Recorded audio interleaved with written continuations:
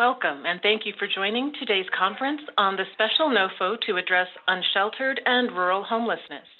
Before we begin, please ensure you have opened the Zoom chat panel by using the associated icon located at the bottom of your screen. Please note that all audio connections are muted. If you require technical assistance, please send a chat to the host. To ask a question at any point during today's presentation, please select Everyone from the drop-down menu in the chat panel. Enter your question in the box provided and hit Enter to send.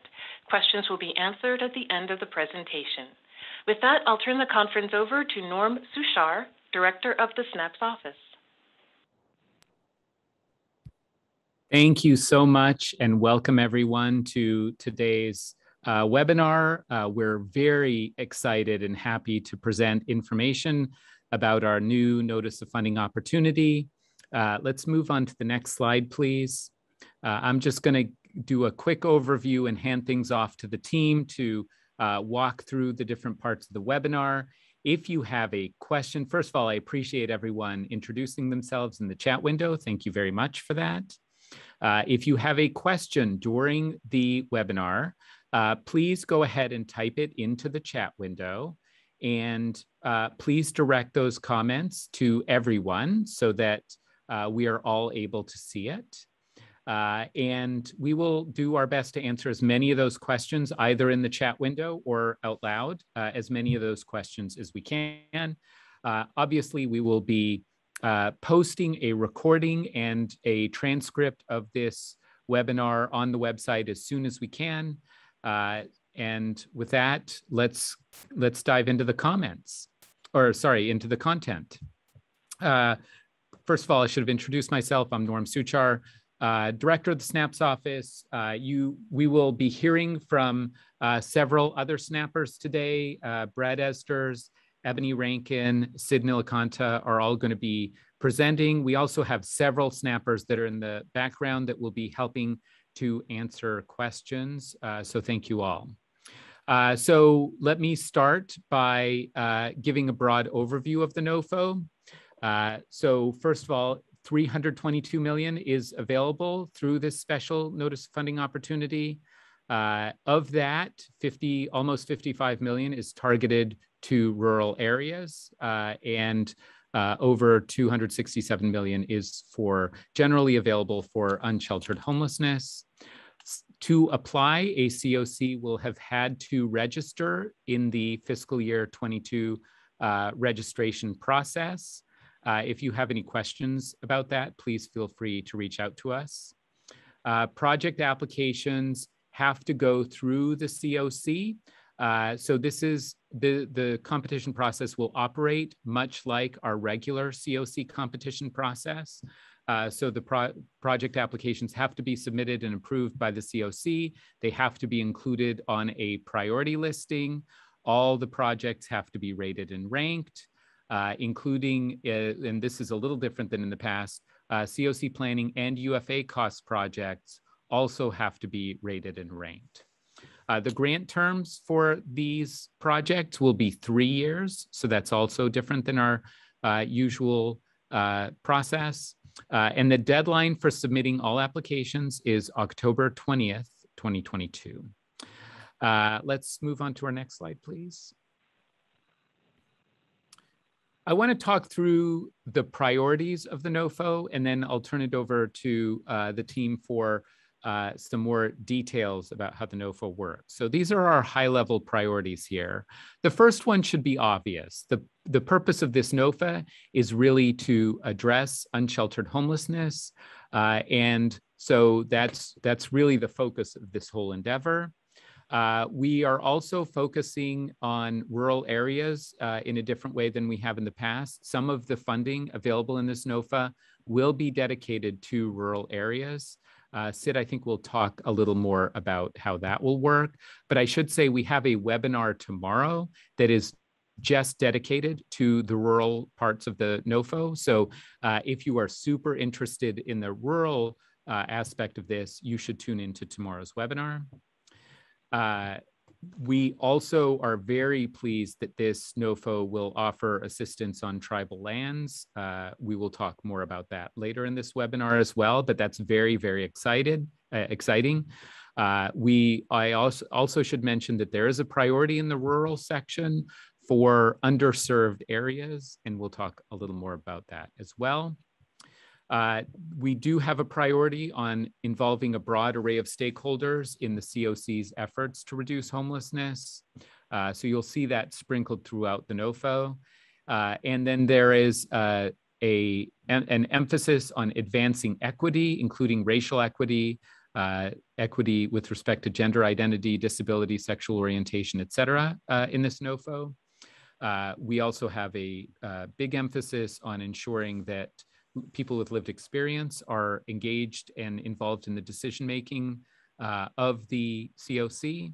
And then while it's last on this list, certainly not last as a priority, the NOFO in some cases strongly encourages, in some cases, but for the most part requires that communities are using a housing first approach in their proposed projects. So with that, I'm going to turn things over to Brett, she's going to walk through the details of the NOFO. So Brett, over to you. Great, thanks, Norm. Next, yep, there we go. Okay, as Norm mentioned, there are two separate pots of funding that are being awarded through this NOFO. One we're calling the Unsheltered Homelessness Set Aside, and one we're calling the Rural Set Aside. We are super creative here in SNAPS in our naming conventions. Each set aside has a maximum amount of funding, and each set aside has different selection criteria, both of which we'll go through. The selection criteria we'll talk about later in the webinar. For the Unsheltered Set Aside, the maximum amount that you're allowed to apply for is your fiscal year 2022 PPRN or 60 million, whichever is less. There were only 3 COCs where 60 million is less, so most of you won't have to worry about that. Projects that are funded through this set aside can serve any geographic area of the COC, and we will select them based on COC score. So basically, as you'll hear about later, a COC that scores high enough to be selected for funding under this set aside will receive all of their projects up to their maximum award amount. And I saw a question in the chat. This maximum award amount is for the entire 3 years. So it's not that you get that maximum award amount every year. This maximum amount covers all 3 years, all of your projects for all 3 years. Under the rural set aside, you can apply for 150% of the PPRN of your rural areas. So what we did is for all of the COCs, we looked at the rural geography that is part of your COC and took the PPRN associated with that, added it all up and multiplied it by 150%, and that's the maximum amount that you can apply for through the rural set aside. The NOFA in Appendix A includes all of those maximum amounts that you can apply for. And the question already came in, you can apply for funding under both set-asides by answering the same questions, as you'll see as we go through the criteria. Next slide, please. Okay, so now we're going to talk a little bit about the selection criteria for the NOFA, so how we're going to score your application and determine whether your projects will be funded. This competition follows the rules of the COC program. So you will see throughout this NOFA that we have the statutory selection criteria for the COC program. On the unsheltered side, the consolidated application is going to be assessed on a 100-point scale. COCs have to receive at least 50% of the points to be considered for funding. So on the Unsheltered Homelessness Set Aside, you have to receive 50 points to be considered for funding. Just because you get 50 points doesn't mean you will be funded, but that is what you have, that's the floor you have to meet to even be considered. We do expect this to be highly competitive. For the rural set aside, you'll see as we go through, if you are only applying for funds for the rural set aside, there are 3 fewer questions that you have to answer. And so the maximum score on the rural set aside is 89 points. And COCs have to receive at least 44.5 points to be considered for funding. And again, that doesn't mean that you'll receive funding. It means that is the minimum you have to receive to even be considered for funding. Next slide, please. Okay, the selection criteria are broken out into 4 categories. The first 3 categories are those statutory selection criteria of the COC program, and they are going to look very, very familiar to you.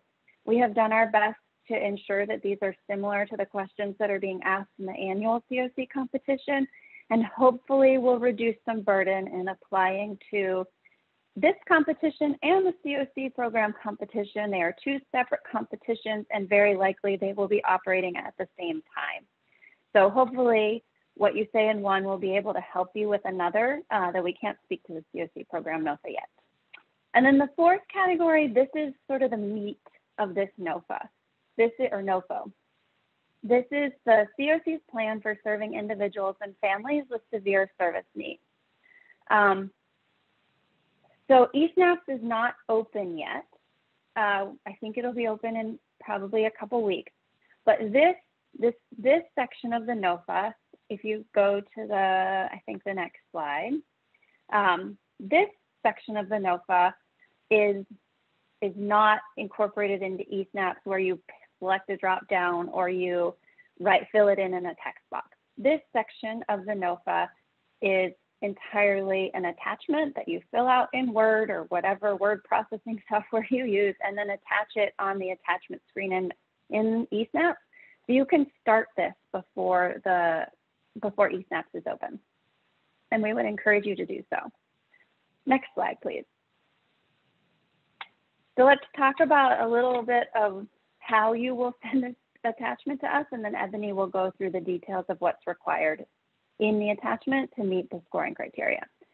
So the attachment, it's 8.5 by 11 inch pages, single spacing, 1/2 inch margins, 12-point Times New Roman.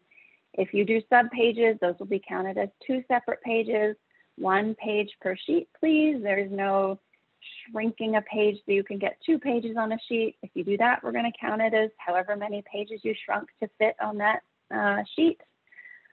Please number all of those pages. And there you'll see when Ebony walks through some of the requirements for the selection criteria, there are a few other attachments required in the plan. These separate attachments do not count towards the 15-page limit. So actually, let me turn it over to Ebony now to go over what we expect to see in your plan, and then we can ask more questions, answer questions as they come in. Thanks, Brett. Next slide. Okay, so first, when I go through these slides, you will see several of the requirements listed in this section. You will see the words required for rural set aside, which means these requirements are required for rural set aside, but they're also required for the unsheltered homelessness set aside. So unsheltered homelessness set aside have all the requirements, and then rural set aside have certain requirements that needs to be met. So that's why you will see those words in the slides. So the first 2 portions of the COC's plan must describe their ability to leverage mainstream resources. First to provide housing resources, and then to provide healthcare resources.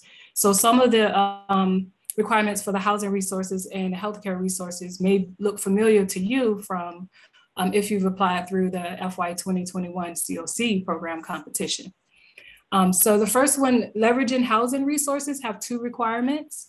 The first one is to demonstrate the COC's ability to leverage non-ESG and non-COC resources to provide permanent housing. So COCs must attach letters of commitment, contracts, or other formal written documents that clearly demonstrate the number of subsidies or units that are being used to support rapid rehousing and permanent supportive housing projects that they're applying for as part of the competition. And to receive 4 points, the COC must attach a letter of commitment from a PHA, Public Housing Authority, in their geographic area committing to working with the COC to pair vouchers with COC funded services and to develop a prioritization plan for potential allocation of stability vouchers, or a general preference for general admission to the Housing Choice Voucher Program through coordinated entry process. So these attachments do not count toward the 15-page limit in the narrative. And of course, more information on these attachments are in the NOFO. The second requirement is leveraging housing. The second requirement for leveraging housing resources is to demonstrate the COC's current strategy for recruiting landlords and their units to utilize tenant-based rental assistance. So this part of the narrative response will count towards the 15-page limit because it's not an attachment. It is part of the narrative of your current strategy. And then for leveraging healthcare resources, the COC is required to demonstrate commitments from healthcare organizations to provide healthcare services to program participants residing in permanent housing. So this will be done by attaching a formal written agreement that include the value of the commitment and the dates the healthcare resource will be provided. And those attachments for the healthcare resources do not count towards the 15-page limit on the narrative. So next slide. The next requirement for the COC plan, the COCs must demonstrate their current strategy to identify through outreach and provide immediate access to low barrier emergency shelter and low barrier permanent housing to individuals and families experiencing homelessness. So you will see on this slide that COCs who are only applying for funding through the rural set aside are only required to tell us their strategy to identify and provide immediate access to lower barrier permanent housing. They do not have to demonstrate their strategy for providing access to low barrier emergency shelter or temporary housing. And in this section, we're looking for communities to show that they have strategies for identifying and engaging everyone, including those with the highest vulnerabilities experiencing unsheltered homelessness. And we are looking for communities to tell us about their strategies to provide low barrier, culturally appropriate access to temporary accommodations and permanent housing to people experiencing homelessness. And we are interested in strategies that have been implemented in the recent past and lessons learned from implementing those practices. And when we say recent past, we do mean within the last 3 years. All right, next slide. So the final 4 factors of the COC's plan for serving individuals and families with severe service needs, you see those on the screen here. HUD is looking for communities to tell us how they're going to update their strategies that we discussed on the previous slide using data and performance.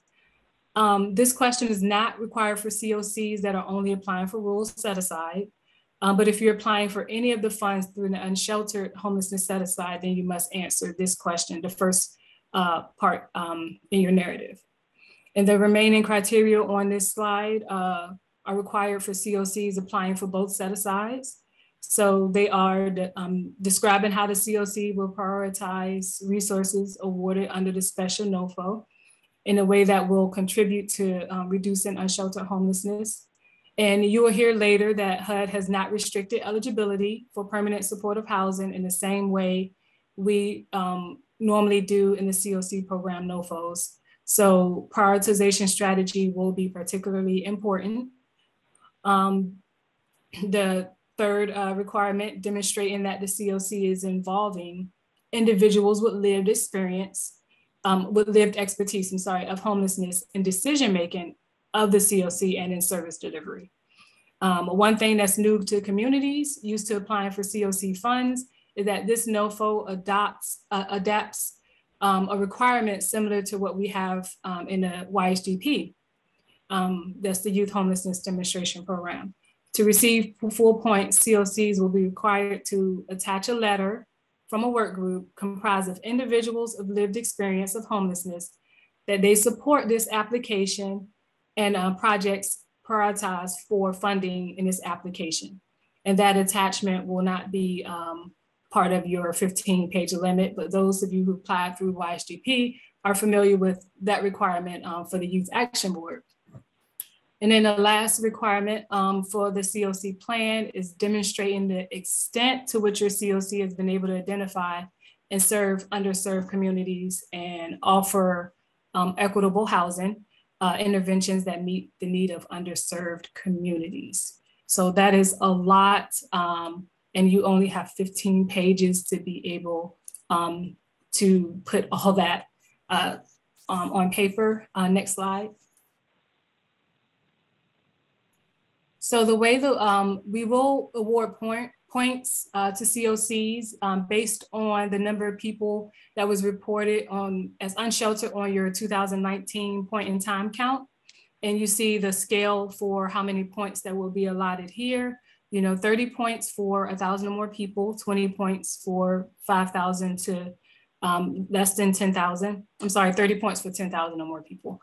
10 points for 1,000 to less than 5,000. And then no points for anything fewer than 1,000 people. So I will now turn it back over to Brett to discuss more of the selection process. Great, thanks, Ebony. Next slide, please. So I talked a little bit about this in the intro. So we're gonna have two separate selection criteria for the two separate pots of money under this NOFA. For the unsheltered homelessness set aside, we're gonna score your COC application and then award funds to the top scoring COCs.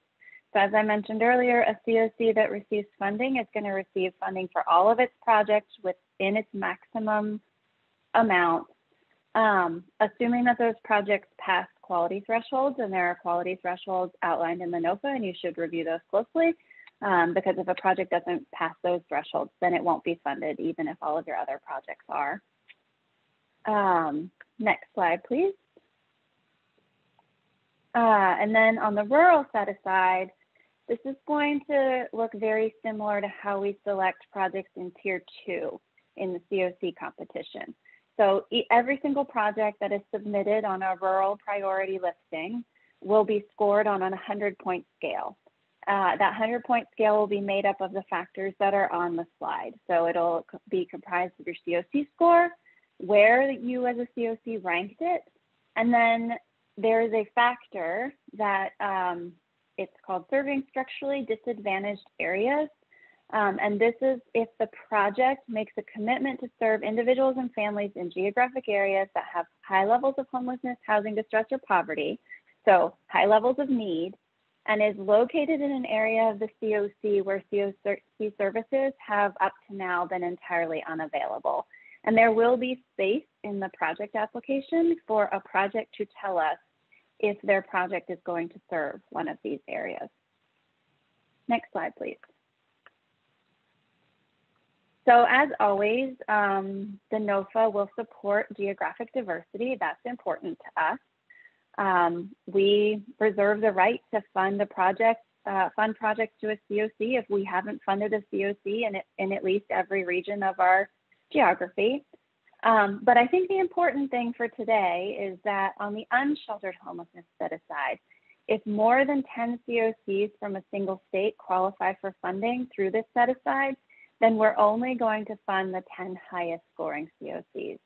After that, we will remove the remaining COCs from the state that would have qualified and keep working our way down the list.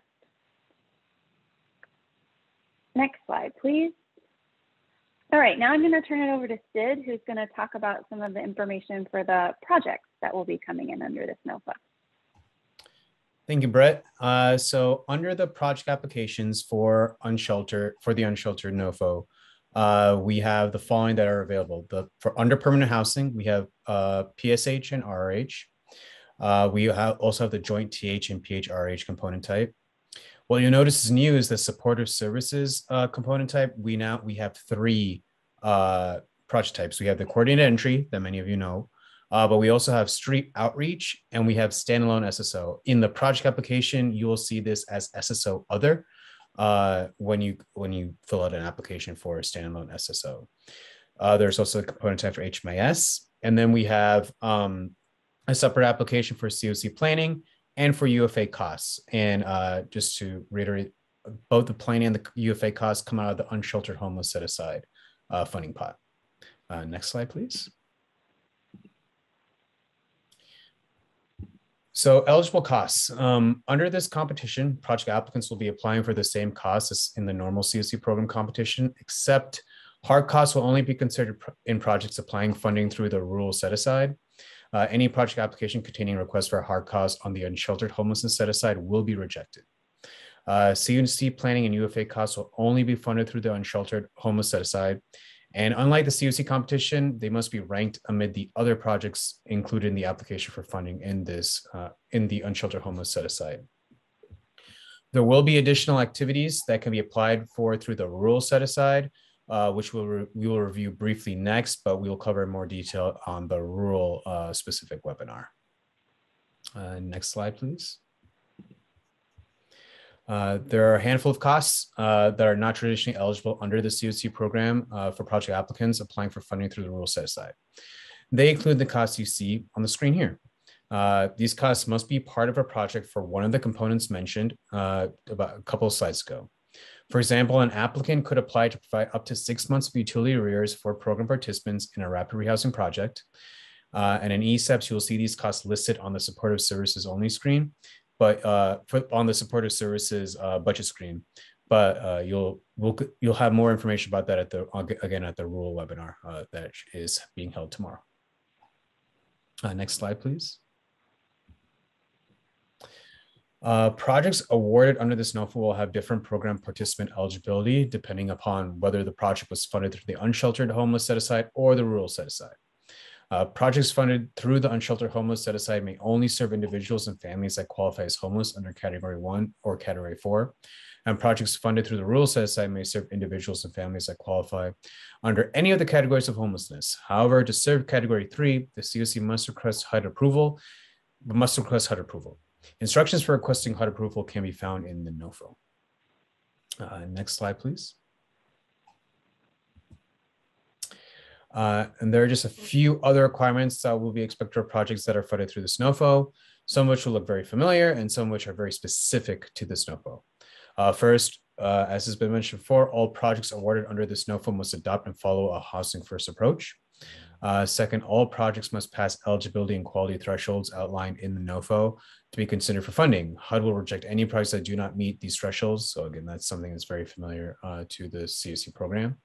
And finally, all project applicants must demonstrate how their project will be consistent with the plan for serving individuals and families experiencing homelessness with severe service needs that Ebony had discussed earlier. There will be a text box in the project application need snaps for applicants to provide this description to state how this project application is consistent with the plan. One thing I would like to mention before we get to the end of the slides is in ESAPs, the unsheltered set aside and rural set aside are two separate applications. And so if you apply for the wrong application, you will know pretty quickly that you are under the wrong application and will be asked to apply under the correct application. Same with the COC planning and UFA costs will have their own separate application. So essentially there are 4 project applications under this NOFO. There's the project under this NOFO. So it's the unsheltered set aside, the rural set aside, there's planning and the UFA costs. Next slide, please. And these are some resources that we have. We have this a specific COC special NOFO webpage, and we have a specific special COC NOFO email address. So this is different than the COC address. So please remember, if you want to ask questions about, if you have questions about the Unsheltered NOFO, to send it to this specific email address. And I think with that, those are my slides, and we've come to the end of the PowerPoint presentation, and I think we are now open for questions. Great. Thank you so much, everyone. I know we covered a lot of content here, so and we have a ton of questions. So we're just going to plow through things.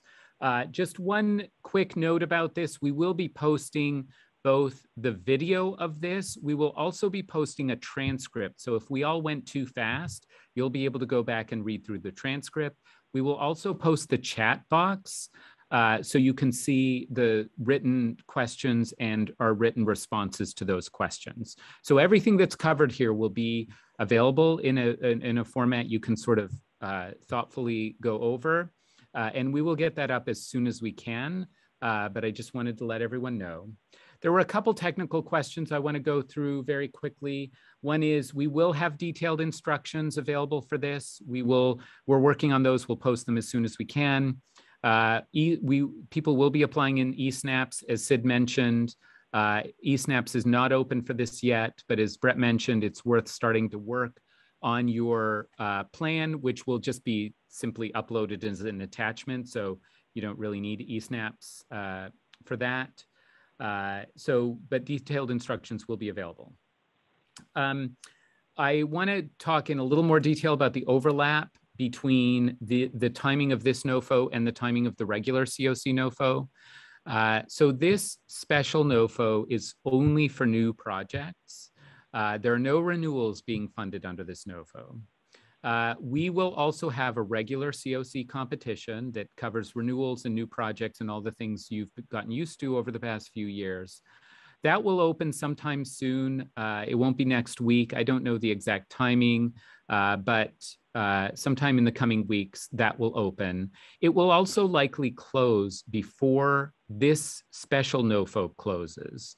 So we completely understand that that's not the greatest way to have the timing of all this work out.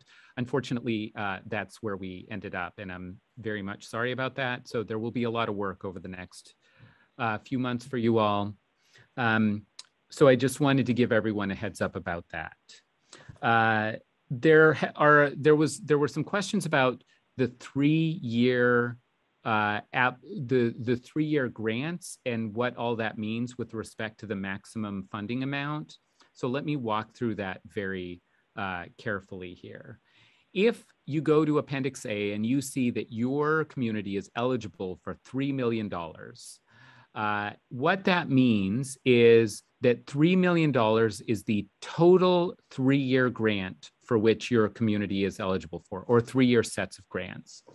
So that roughly translates into $1 million a year. It actually precisely translates into $1 million a year. And when those projects come in for renewal, they'll be eligible for $1 million, with the FMR adjustments. So what that all means is what you're seeing in that appendix is that is a 3-year total of funding. We also have a whole bunch of questions about if you're in a rural area, can you apply for both the rural and unsheltered portion of this? So let me walk through that as well. The short answer is yes. If you are in a rural area, you can submit applications under both the unsheltered portion and the rural portion. They have to be separate projects. You cannot submit the same project under both.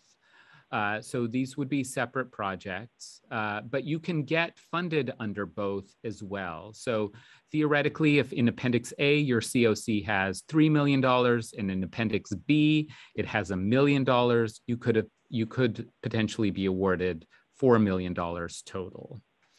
So that sort of hopefully gives you a sense of how that part works. I'm going to walk through a few more detailed questions here. And first of all, let me just say thank you so much, everyone, for people have submitted fantastic questions here. One question, and Brett, I think I'll turn this over to you. The question is about Medicaid, and can the state Medicaid agency be considered a healthcare resource partner? Can you talk about that, please? Sure. Yes, if you are able to find a way to work with your state Medicaid agency to get a commitment to, to sort of partner some of what it funds with your project, then that could be counted towards the points for leveraging healthcare resources. really here we're looking for any contribution from any sort of healthcare organization for providing funding, health insurance, assistance applying for health insurance, providing healthcare services, so in-kind services. Any of those types of activities can count towards those points that are mentioned in the plan. You just have to be able to document them through a written agreement and attach those to your NOFA, and it has to include the value of the commitment and the dates that those resources will be provided so that we can calculate your points correctly. So that is very well said, and I would just amplify that, which is to say, we very much encourage you to work with your state Medicaid agency on this. We think that's a really important partnership. So, big thumbs up if that's what your plan is. We also had a question about the 30-point bonus for having a lot of unsheltered people in your continuum of care. I do want to talk a little bit about the purpose of that, and also want to clarify what it means a little more precisely, because I think there's, I just want to clarify there. So we very much wanted to make sure that this resource was targeted to places with a lot of people experiencing unsheltered homelessness. Unfortunately, because of the way our statutes and regulations are written, we didn't have a ton of options for how to do that. This seemed to be the most direct and straightforward way to make sure resources were targeted to those areas. So that's what we went with. I should also say that this is bonus. These are bonus points. So the NOFA is still worth, for the unsheltered NOFA is still worth 100 points. And these bonus points would be on top of that potential 100 points. So theoretically, a continuum of care could actually score above 100 points. But I think a lot of people were talking about, well, if these 30 points are taken out of the picture, they're starting from a 70-point place. You're actually really still starting from a 100-point place. It's just that these could be considered on top of your regular points. So Brett, I'm going to throw this next question your way as well. This is about PSH projects where the project application does not have, is not requesting rental assistance. So the question is, can we include a PSH project without rental assistance or leasing to couple with incremental vouchers as part of this solicitation? Yes, in fact, great that you were able to bring other housing resources to the table. Just a couple of things to keep in mind. If that's the case, if you have dedicated housing resources, so either you have vouchers or you own a building, or those are probably the big ones, and you're only requesting funding for supportive services and HMIS or admin or any of those, just make sure you want to select PSH. You are not a supportive services only project, and you want to be very clear in your application that you have other housing resources. So you just want to be able to demonstrate to us, probably in the project detail text box that's in the application, that you have those other housing resources. Fantastic, thank you. And again, I echo and amplify Brett's comments. That's a great approach to take, and we hope you all are successful in getting those resources. We have a question about the non-traditional eligible activities in the rural set aside, and whether those are eligible to be renewed in the COC competition when that comes up. I will just start with a caveat that, we can't commit to exactly what's going to be in a future NOFO, but yes, those activities will be renewable. So we're talking in that case about the special activities that I think Sid talked about and that we'll be discussing way more in tomorrow's webinar. We have another question about, let's see, what other questions do we have here? Sorry, I thought I had a question teed up and then realized I'd already asked it.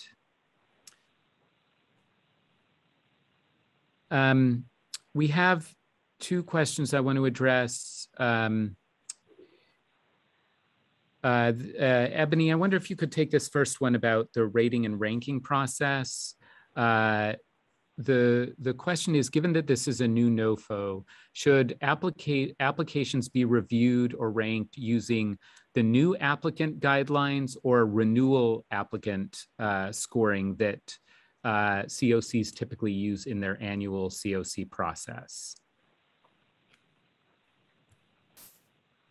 Yeah, so we do have information on the rating and ranking in the NOFO itself.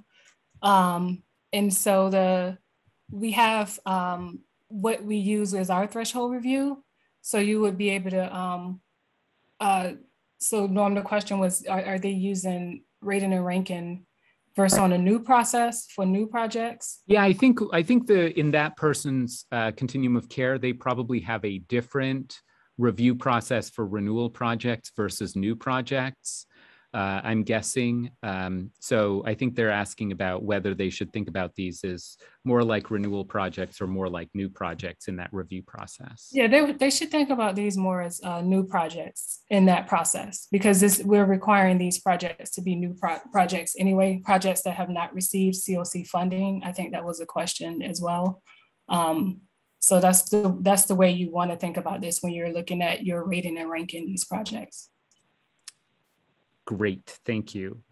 We have about 14 questions about match.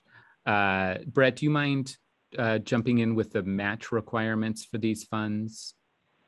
Sure. We kind of glossed over this at the beginning, but all the projects awarded under this NOFO will follow the requirements of the COC program. So that means the match requirements under the COC program will apply to these grants. So that's 25% of all of the budget line items except for leasing. Each project will have to match. There was also another question about whether you have to use HMIS. Yes, you have to use HMIS for these projects. All of the requirements that apply to your normal COC projects will apply to these projects as well. Great, thank you. We did also have several comments, I would say, more so than questions about, is it even worth applying if you have fewer than 1,000 people in your, unsheltered people in your 2019 point in time count? So, you know, obviously the decision about whether to apply or not is the decision you'll have to make. I will say we ran several simulations on this as we were developing the NOFO to see like what would the impact look like for, you know, different kinds of communities. And in all the simulations we ran, there were definitely COCs with fewer than 1,000 unsheltered people who did receive funds. So, you know, if your question is there any chance of getting funded, the answer is absolutely yes. But again, the question about whether you want to apply or not is obviously, you know, your community will have to make a decision about that. But we'd encourage you to apply. So let's see if we have any other questions here. Can I just add something to that, Norm?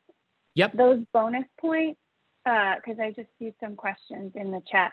Those bonus points only apply to the scoring criteria for the unsheltered homelessness set aside. So those bonus points are only how we're going to select projects under the unsheltered homelessness set aside. We know that rural areas don't see those types of numbers. And so those bonus points don't apply for projects underneath the rural set aside.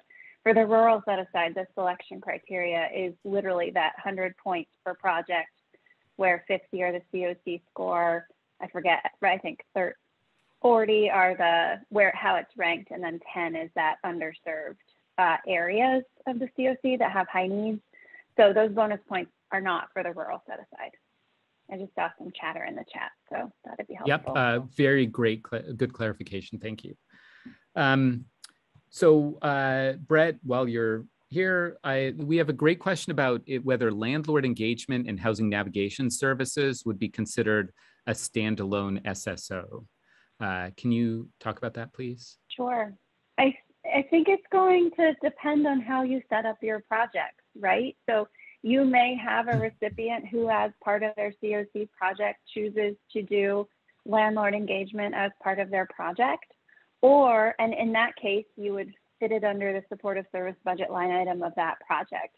Or we have seen a lot of COCs sort of want to centralize that landlord recruitment and landlord engagement and housing navigation at the COC level, in which case they're not providing the housing, they're not providing the ongoing rental assistance. Basically, they're helping someone find a unit, and then the project that will be providing their ongoing rental assistance will take over.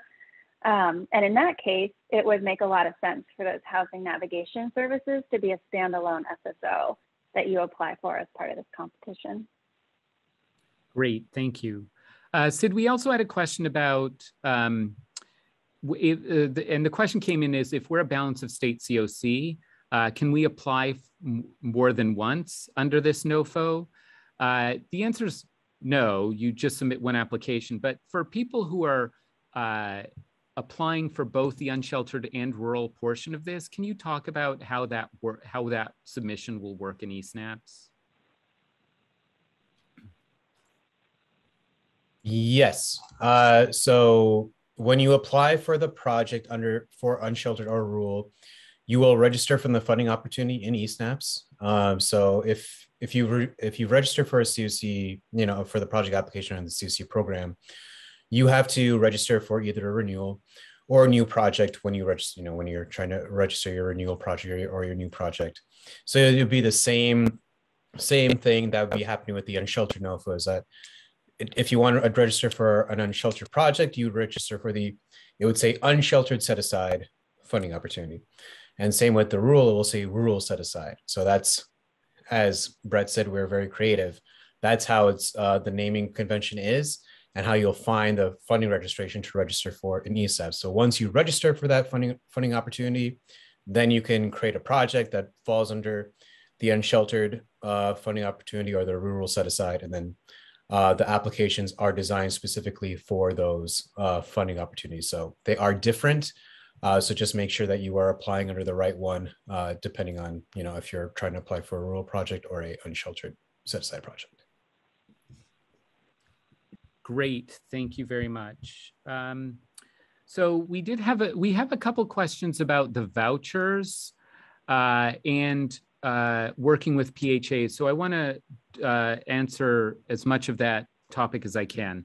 So there is reference to stability vouchers in the NOFO.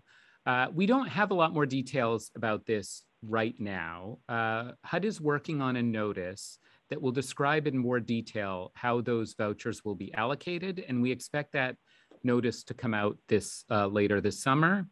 So that is on its way. And again, that will describe in more detail how that set of vouchers will be allocated. But I do want to emphasize that the PHA questions and the housing leveraging questions are not just limited to the stability vouchers.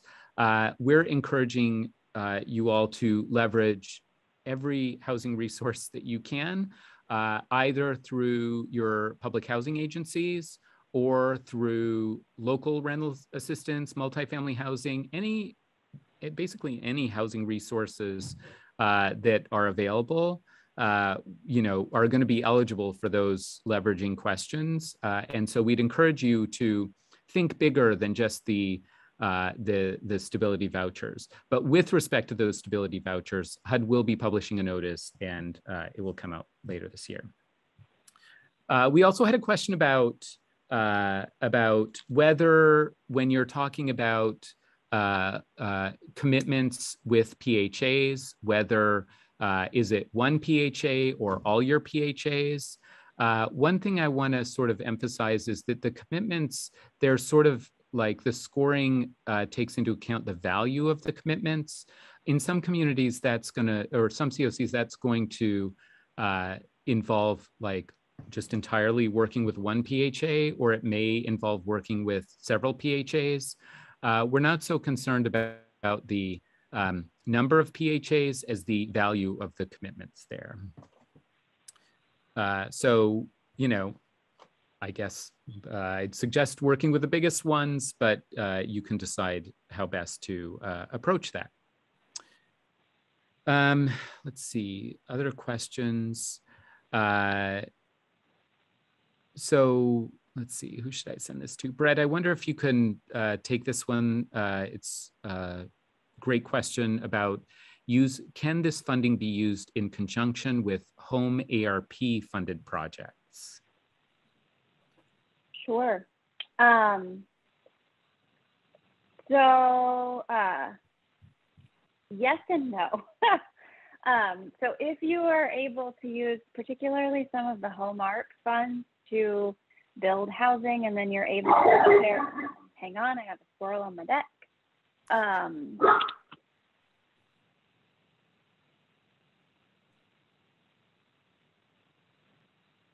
Okay, try again.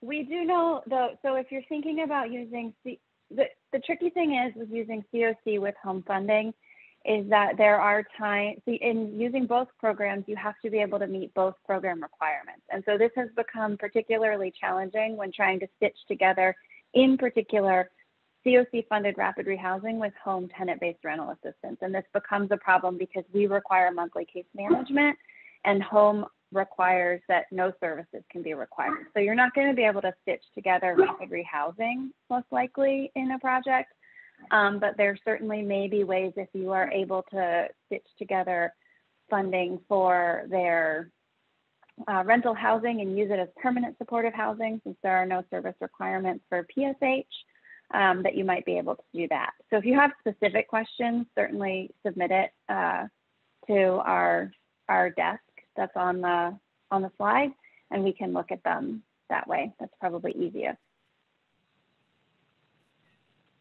Great, thank you. We do also, and Brett, I'm going to send this question your way also.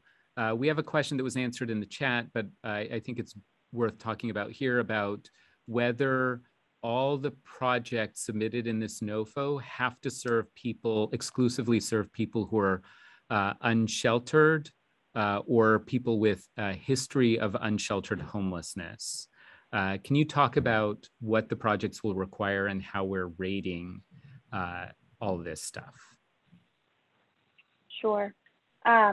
So no, the projects do not have to serve people who are coming directly from an unsheltered location or who have a history of unsheltered homelessness. However, well, let me back up. For the unsheltered set aside, a project can serve anyone who qualifies under Category 1 or Category 4 of our definition of homelessness. And under the rural set aside, it can serve any of the categories, any of the 4 categories of our definition, except to serve Category 3, you need HUD approval. And there are instructions in the NOFO about how to obtain HUD approval if that interests you. However, as Norm mentioned early on, the goal of this NOVA is to reduce unsheltered homelessness, and it is to reduce homelessness amongst individuals and families with severe service needs. And so every COC, that plan we talked about, they have to put together their plan for how they're going to serve individuals with severe service needs, individuals and families. And every project then has to be consistent with that plan. And that is a threshold criteria. So while your project does not necessarily have to serve people coming directly from unsheltered locations, it should be related to your COC strategy for reducing unsheltered homelessness amongst their geographic area. Would you add anything to that, Norm? I think you said that perfectly. And I think that, well, I think you just said that very well. Thank you.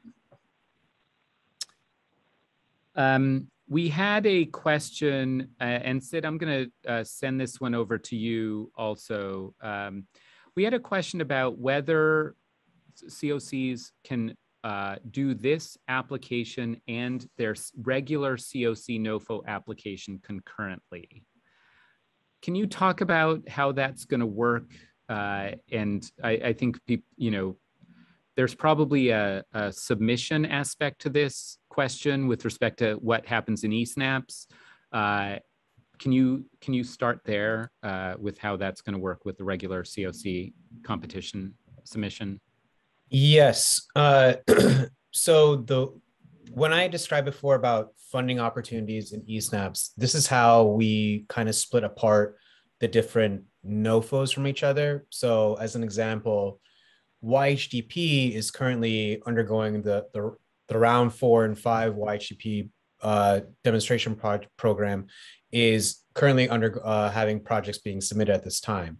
And they submitted using the YHDP funding opportunity. So it is split differently from the COC funding opportunity. So when the COC competition is going on at possibly the same time as the Unsheltered competition, you're going to have separate funding opportunities happening in eSnaps. So to know that you are registering your project on the correct funding opportunity, you need to make sure that for Unsheltered that the funding opportunity says that it's either the Unsheltered set aside or the rural set aside.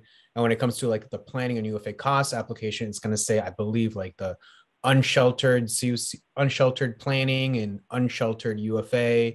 So you're going to see Unsheltered in the name for at least 3 out of those 4 funding opportunities, and then rural set aside will be the 4th funding opportunity.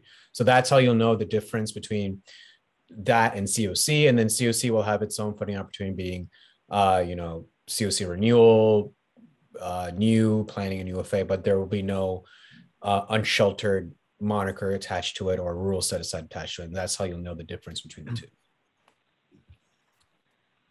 Great, thank you. The other thing I'll say though is that in the sort of your local process for doing the application process, you may find efficiencies for how to sort of combine the processes, and those are all fine. We don't feel like, if you can figure out a way, for example, to consolidate the local competition part, then that's fine.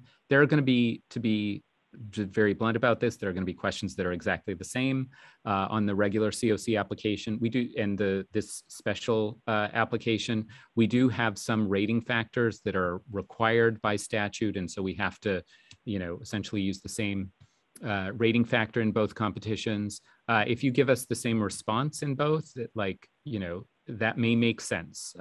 We'd ask you to consider the context and everything, but it may make sense in that context. So I want to ask a couple respond to a couple other questions that have come in the chat. One is about reporting requirements. If you didn't notice, there is actually a quarterly reporting requirement here. So we will obviously have more information for those communities that get funded under this application, but there will be a quarterly progress report that project applications will be submitting. So that will look very much like the regular annual performance report, but obviously submitted quarterly. We also had a question about which system performance measures will be considered here. And Brett literally just answered this in the chat window. Well done, Brett. But as you can see, the answer is we will be using the fiscal year 2021 system performance measures that communities just submitted earlier this year. We will be comparing those to the fiscal year 19 performance measure data. Just one quick note about why 21 and 19.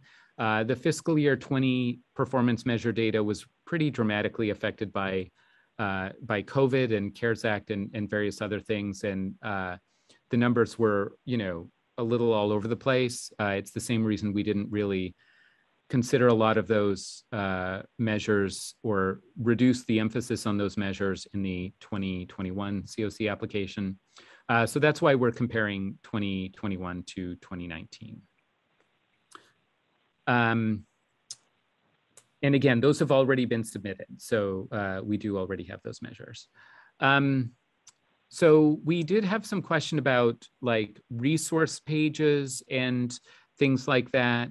I did want to, we do have a sort of the link here, but Brett, I wonder if you could talk about what resources, give people a flavor of what kinds of resources are available on that special NOFO page? Sure. So on that, the special NOFO page that is on the slide is where we will kind of house everything related to this competition. It's where this webinar will go. It's where tomorrow's webinar will go. There's already, if you take a look at that website, there's already a host of TA materials that are already available. So before we published the NOFO, we went through and sort of took a look at everything we've been putting out over the last 3 years at the resources that our other federal partners have been putting out. And so you have links to those resources on the slide to help you put together your application, to help you develop projects. We released a resource roundup, I don't remember if that was the name of it, through our listserv the other day, including a lot of these resources. I recommend you hang on to that email as you're filling out this application and working through this application and thinking about how to implement your projects even after the projects have been awarded. There were a lot of great resources in there. We'll be putting out listserv messages over the course of the next several months that will provide more resources and more information about the topics that are in the NOFA to help you put together your strategies. And our hope is to host a few more webinars to be able to answer questions as we go through the process of you all applying for these funds. Great, thank you. So we also had a question about, or I guess comment and question about if there will be we won't award more than 10 COCs in any particular state. What happens with the funding for the 11th, 12th, 13th, et cetera, continuum of care that gets funded? The answer is that, and is there any other sort of geographic diversity sort of criteria here? We do not anticipate applying any other geographic diversity criteria here. What happens is if once a state has 10 awardees, then we just sort of cross out the 11th, 12th, and 13th from that state, and somebody else sort of slides up into a funded position. So we treat it pretty straightforward.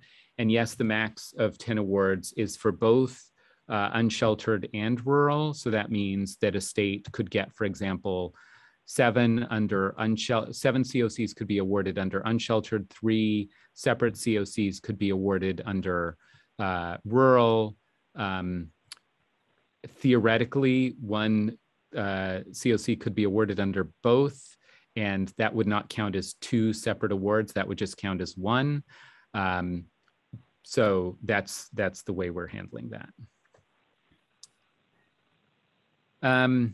We had a question about, Brett, I wonder if you can take this one, about the difference between coordinated entry and street outreach, particularly now that we're funding supportive services only grants. Can you talk about, like, when should people be applying for a coordinated entry grant related to street outreach?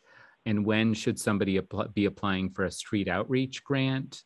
And I know it can be a fuzzy line, but can you talk about sort of how people should think about that?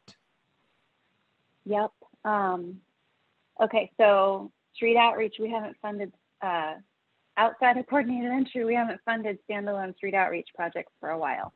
So for a coordinated entry grant, all of the activities have to be directly related to carrying out your coordinated entry process. So I know a lot of you have outreach workers or you have people who go out with outreach teams who can conduct, let's say, the assessment in the field where someone is sleeping under the bridge in their tent. And so if you want to fund that process through your coordinated entry grant, that would make a lot of sense.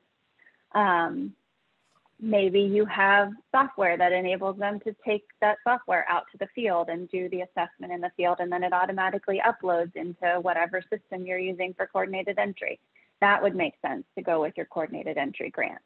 If you have a street outreach worker who is sort of going out and doing just traditional street outreach activities. They're going out, they're attempting to engage, they're meeting emergency needs, they're attempting to get somebody to want to do the assessment, to want to apply for housing. Those types of costs would go under a street outreach grant and not your coordinated entry grant.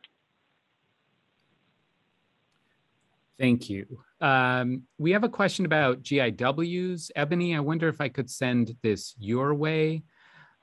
So can you talk about, somebody was pointing out that they have an error in their GIW. They're obviously going to send in a correction. Will that change the amount they're available to apply for under this NOFO?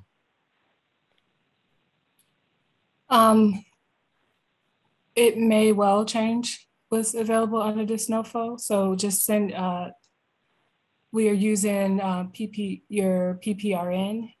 So send in the GIW includes the ARD. Actually, no, Norm, I want to correct that. It does not, because we're using PPRN for this. So sorry about that. But still send in your GIW correction. Yes, please send in the correction. I'm sorry, I just got mixed up there. But yes, no, it doesn't, because we're using PPRN for this, and the GIW contains the ARD. So, but just send in your correction if you have a correction anyway. Great. And the GIW will affect your regular COC NOFO. It could very well affect the amount you can apply for through that NOFO. So as Ebony said, please go ahead and send that in. Let's see. We had another question that I wanted to get to here about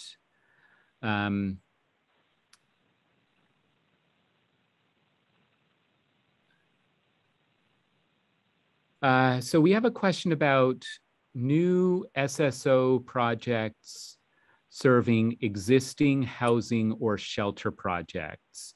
We also had several questions, I will say. So Brett, I'm going to ask this of you, and I realize the answer is actually a pretty long and complicated one here, but people have asked whether shelter providers are eligible to apply for funding. And then we have a question here about whether you can provide supportive services only in a shelter context or in existing housing projects. And can you talk about where the lines are here and sort of help our audience understand what kinds of projects they can apply for, especially under the supportive service only category, and what they still cannot apply for? Sure. Okay, so to start, the eligible applicants for funding are those that are traditionally eligible under the COC program. So we're talking nonprofits, state, local governments, PHAs, tribes, EDHEs. So if you are a shelter provider who is also a nonprofit organization, then you would be eligible to apply for funding under this NOFA. With one exception, and we should probably review that in more detail tomorrow, you cannot use funds under this NOFA to operate emergency shelters.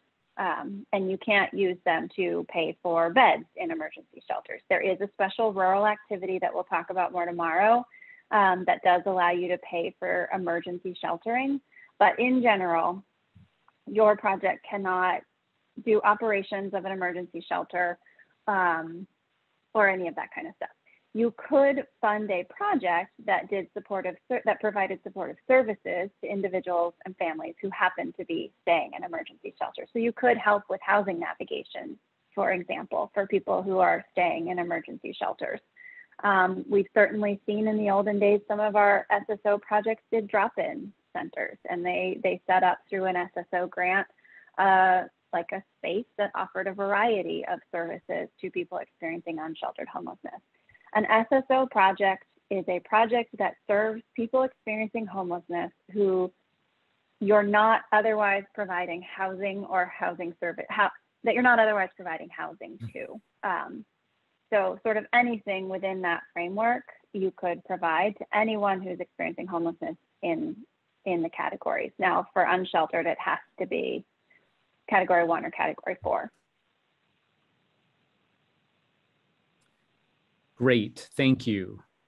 We had some questions about, and Ebony, I'm going to sort of send this your way, about tribal areas and being able to apply for a project serving a tribal area. And if I didn't clarify before, or we didn't clarify before, tribal areas, you can both apply for a project that serves the tribal areas, and also tribes and tribally designated housing entities are eligible applicants for projects. So, both those things are true here. But there is a registration requirement, and that, so Ebony, can you talk about if a tribe was not included, if a tribal land was not included in a COC registration, would they be able to apply? Would a project be able to apply for funds under this NOFO to serve that area? So yeah, they will still need to have a tribal resolution in a way that the tribal government would express the fact that they will be covered under the COC. That tribal resolution, I think the registration process is probably closed. So that tribal resolution would have had to already sort of been submitted as part of COC registration. But the thing I want to say about this is if you're not sure or you have questions about that, that is a perfect example of a question that you should submit to the questions box that you see on your screen. And we can sort of help track down what is, what the status of that is. So again, special COC NOFO at HUD.gov on the screen. We do have a few questions. We had a few questions about the project grant agreement dates and operating start dates and such. So this is kind of a little sticky, but I want to talk, we do have a, Sid, can you talk about the question in the project application?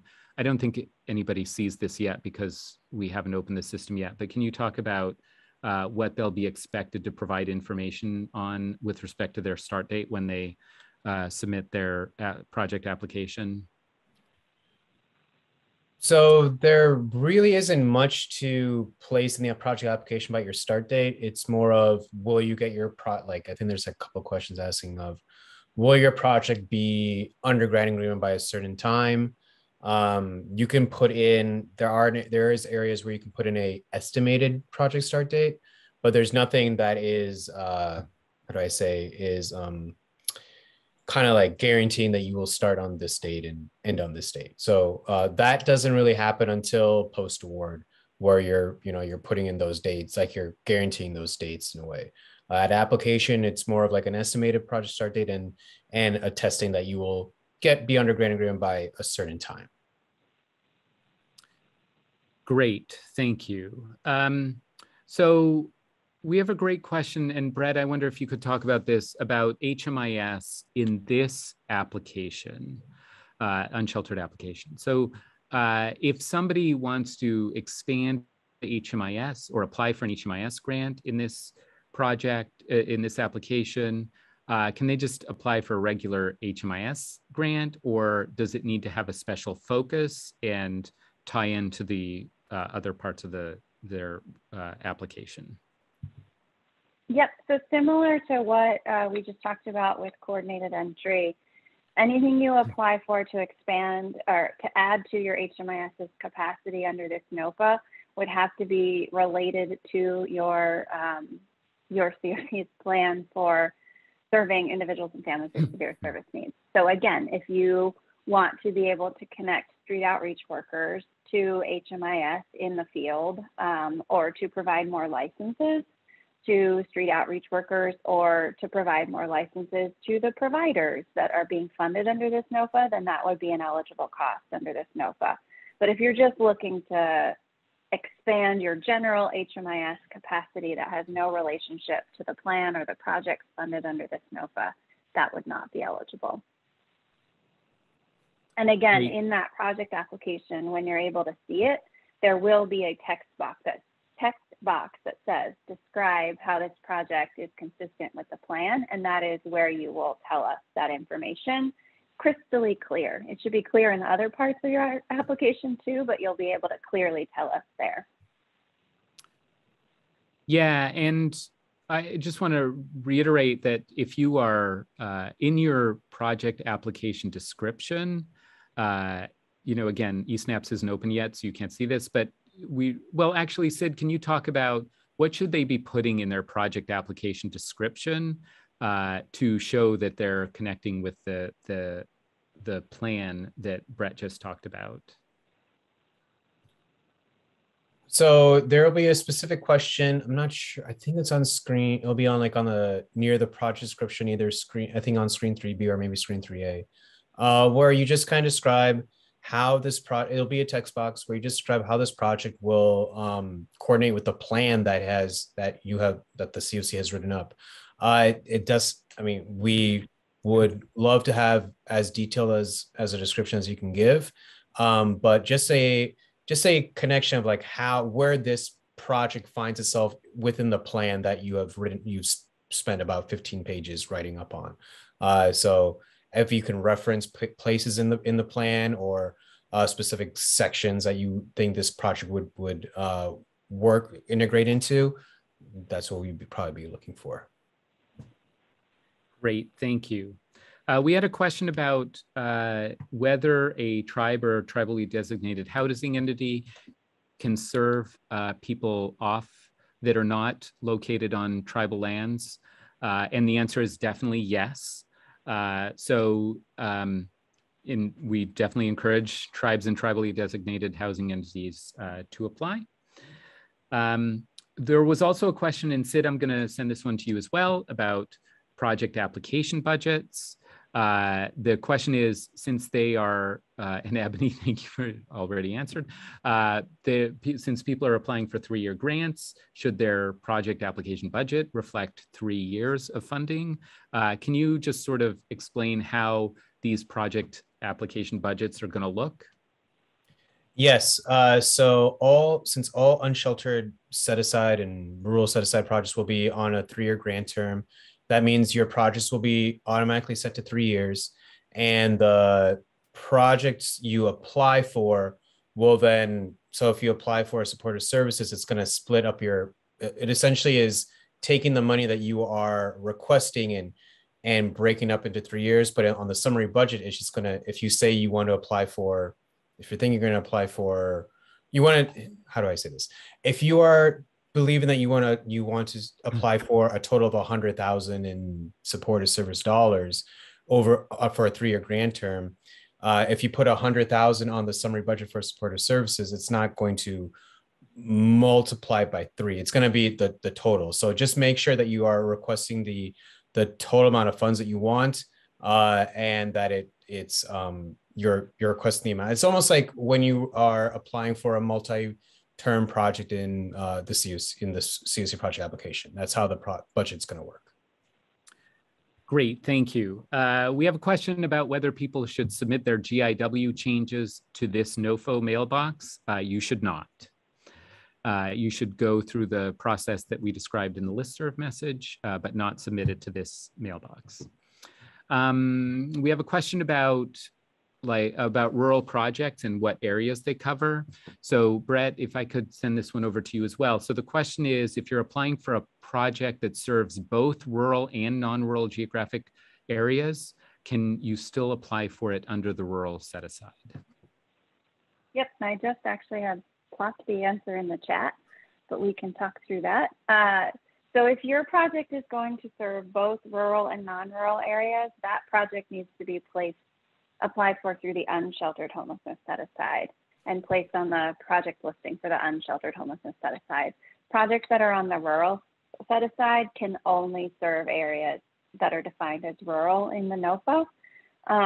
And in the project application, I can't remember if Sid touched on this or not, there you will select the rural areas that project is going to serve, and there is no option for you to be able to select a non-rural area. Correct. Great, thank you. We have a question about FMR levels. So I want to talk through this a little bit because this is a little complicated.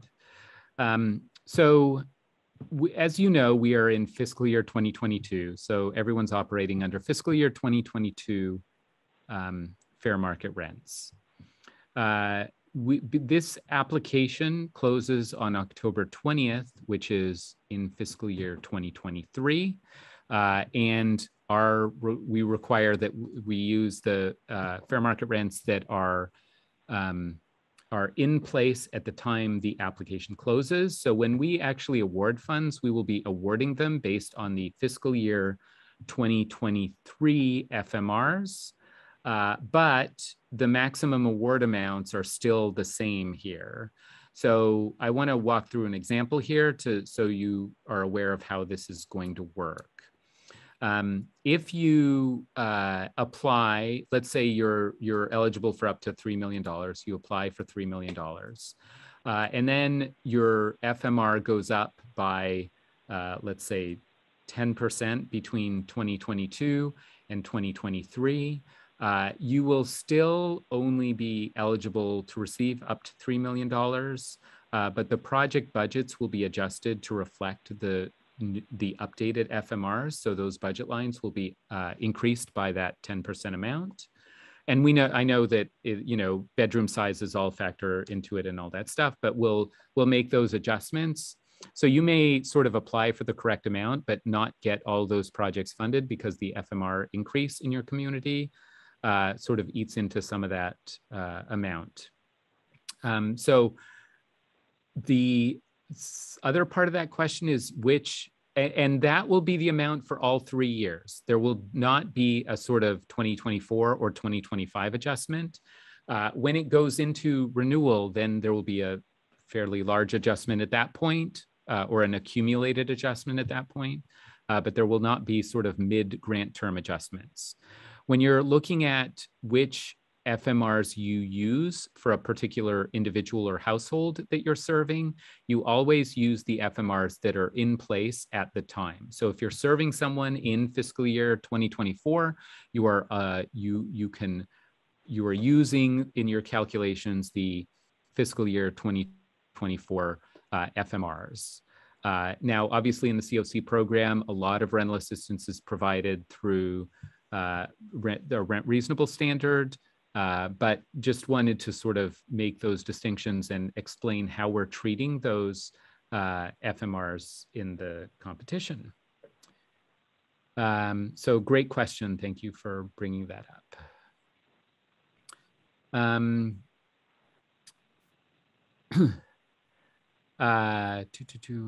sorry, anytime I answer a question, I forget to tee up the next question. Sid, great question about SAM registration. Does your SAM registration have to be current or up to date to apply for this NOFO opportunity?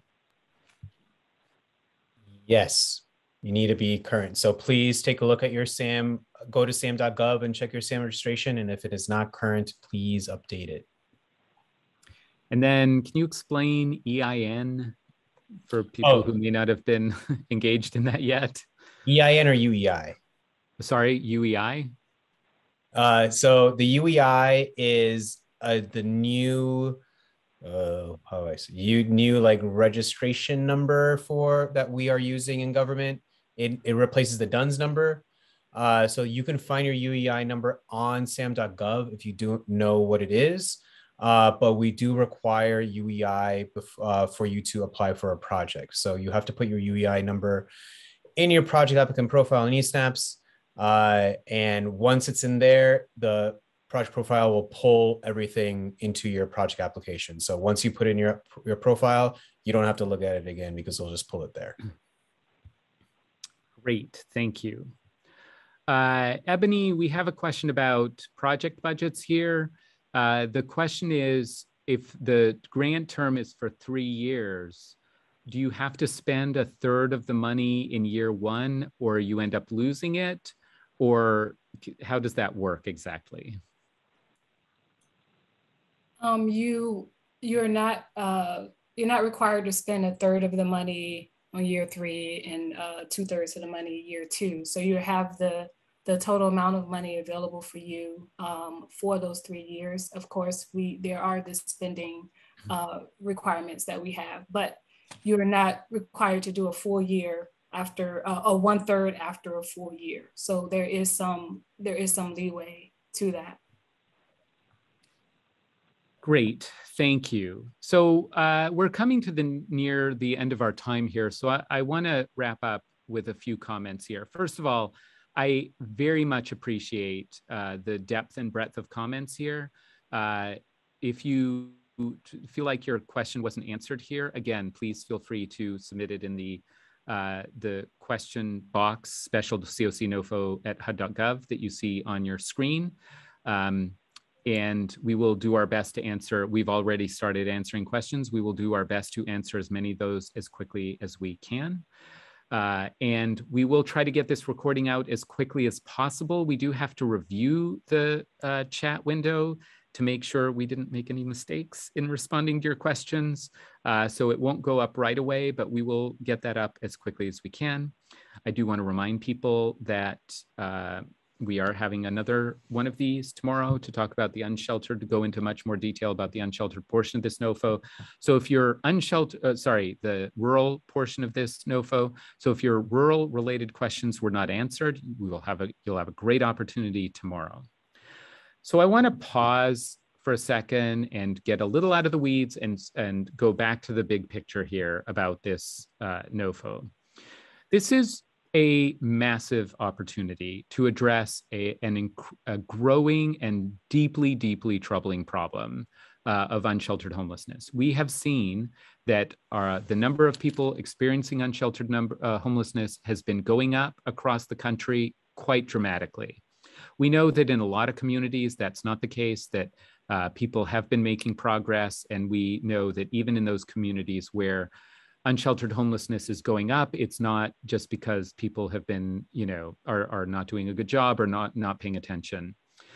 We know there are a ton of factors that are contributing to this, but it is a huge problem, and it is something we are very much committed to addressing. And this is obviously a first step to that.